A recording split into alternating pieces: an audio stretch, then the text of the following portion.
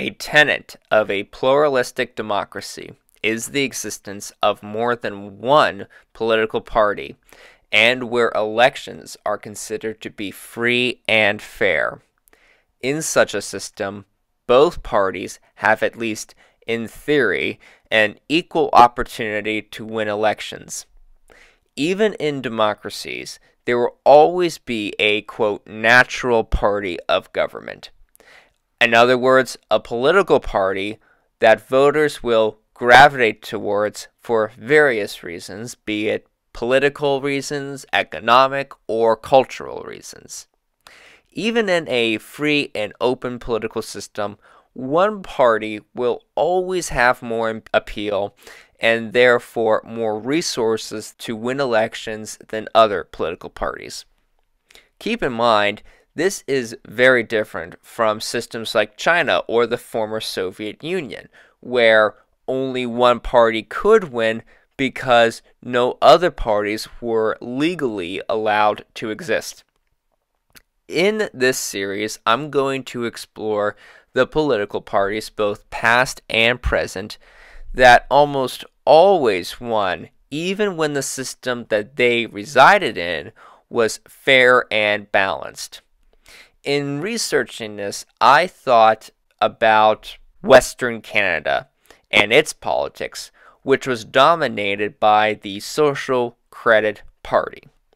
Social credit was a monetary and then later a political theory devised by Major C.H. Douglas. Douglas was a British soldier turned engineer who theorized that the cause of economic downturns was the result of deficiencies between the cost of goods and the composition of the workers who created such goods. To enhance the purchasing power of people and businesses, Douglas proposed that the government should give out debt-free banknotes known as social credit to the population. As well as being a monetary movement, it was also a political movement that opposed ballot box democracy.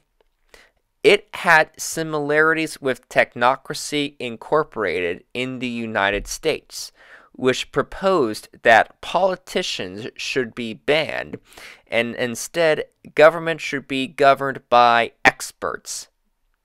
Douglas's ideas were appealing during the traumatic times of the Great Depression that had hit Canada especially hard. The first government to be created that was based upon the ideas of Douglas was in the province of Alberta. In 1932, William Aberhart popularized the movement. Aberhart was an evangelical pastor who brought a religious bent to the social credit movement. His charisma and religious zeal won over followers to the movement. In 1935, Aberhart led the Alberta Social Credit Party to a surprise victory in the Alberta provincial elections. This would be the first social credit government in the world. Once in power, Aberhart began to implement what he called prosperity dividends to the population in accordance to Douglas's prescriptions. It didn't last long, though, as there would end up being a revolt by his backbenchers. Soon afterwards, Aberhart would abandon most social credit policies and embrace social conservatism and economic liberalism. This would become a running theme within the regional and later federal social credit parties and movement.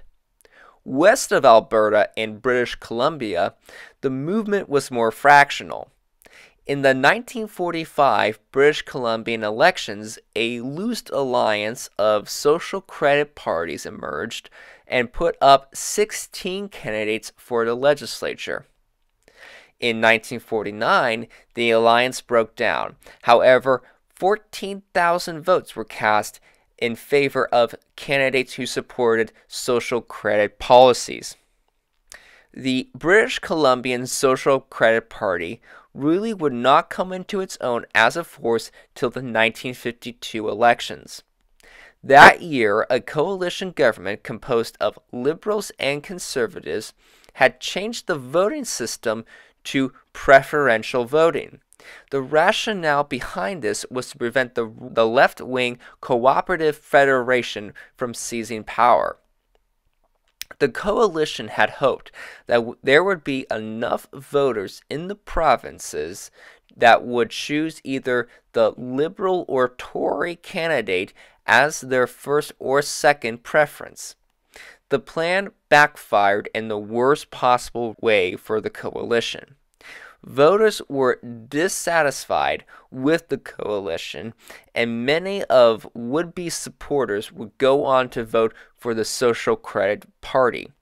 The Social Credit Party would go on to win almost 200,000 more votes than what they received in 1949. Taking advantage of the new ranked voting system, Social Credit and Cooperative Federation voters marked these two parties as their first two preferences. In the end, Social Credit won 19 seats and the cooperative movement won 18. Meanwhile, the coalition of Liberals and Tories collapsed. Between both parties, only 10 seats were won. The victory surprised the Social Credit Party, and they did not have a leader to bring them into power. The party elected in a haste W.A.C. Bennett, a former Tory who had lost out in that party's leadership contest. Bennett had only been a member of the social credit movement since the previous December. In order to strengthen his mandate, he intentionally lost a no-confidence vote and called for another election in 1953. In that election, Social Credit won 28 seats in the legislature and would have enough to have an all-out majority in the government. Being a former Tory, Bennett would do what the Alberta Social Credit Party did, and that would to reject whatever founding principles the party latched onto. From 1953 onward, Social Credit would be effectively a populist conservative party. Social Credit would also serve as a means for both liberals and conservatives to check the rise of the Cooperative Federation and ensure that it would never take power in British Columbia. Despite being a conservative, Bennett made the British Columbia Social Credit the largest and most powerful social credit provincial party in Canada. Though it would never eclipse the, quote, big blue machine of Ontario, British Columbian Social Credit would become a means for politicians to rise in their respective political careers. The British Columbian Social Credit Party would continue to win election after election in the province and would become so powerful that it even cut off all ties to the Federal Social Credit Party by 1971. Throughout the course of social credit governments, there were attempts to nationalize certain industries, such as the nationalization of the hydraulic system in the 1960s. Despite this, the party remained firmly conservative in its outlook. The party would continue to dominate politics till in 1972, when it unexpectedly lost in a landslide to the New Democratic Party, the successor to the cooperative movement. The election defeat was attributed to a series of gaffes on the part of Bennett and the Social Credit Party. Members of his cabinet had gone as far to suggest that after 20 years of running the province, the party had become complacent. Bennett and Social Credit would lose the election, and W.A.C. Bennett would retire from politics. However, it wouldn't be the end of the Social Credit Party, nor would it be the end of the Bennett family. In the 1975 British Columbian elections, Bill Bennett, son of W.A.C., would lead the party back to power. Bennett was able to bring together liberals and conservatives in an alliance against the hard left and ousted the new Democratic Party from power. As a result, the party would come to once again dominate all areas of the province outside of Vancouver. The election win was remarkable as a turnaround. The Social Credit Party won 35 seats in the legislature, while the NDP won only 18 seats. Under Bennett's leadership, the party moved even further to the right and once again became a Big Tent party for all non-socialist voters. Bill Bennett retired from political life in 1986, and Bill Vander Zalm replaced him as the leader of the Social Credit Party. Under his leadership, the party would go much more in a conservative direction, especially when it came to social and cultural issues. In response, some would-be liberal voters began to feel put off by the party and defected. This would end up hurting the party in the long run and would usher in its decline. Zalem was something of a divisive figure within even his own party. He was forced to resign in 1991 due to a conflict of interest scandal surrounding a theme park he owned, and then was replaced by Rita Johnson, Canada's first provincial female premier. In a subsequent leadership battle against Grace McCarthy, Johnson won narrowly but was unable to carry much ground. The unity of the party suffered as a result, and going into the 1991 elections, there was little hope of an election win. Going into the election, Johnson tried unsuccessfully to distance herself from her predecessor. Meanwhile, more moderate voters began to defect in greater numbers to the Liberals. The Liberals had not had any seats in the legislature for 12 years at this point and positioned itself as a moderate choice between the right-wing Social Credit Party and the left-wing NDP. The election proved to not only be a defeat for the Social Credit Party, but a shocking one.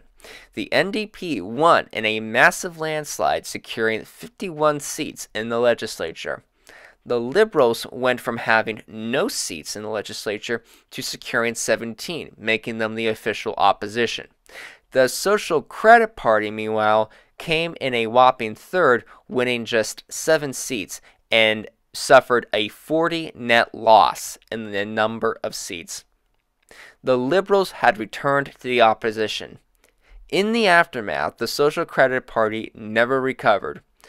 More moderates fled the party while McCarthy was elected leader.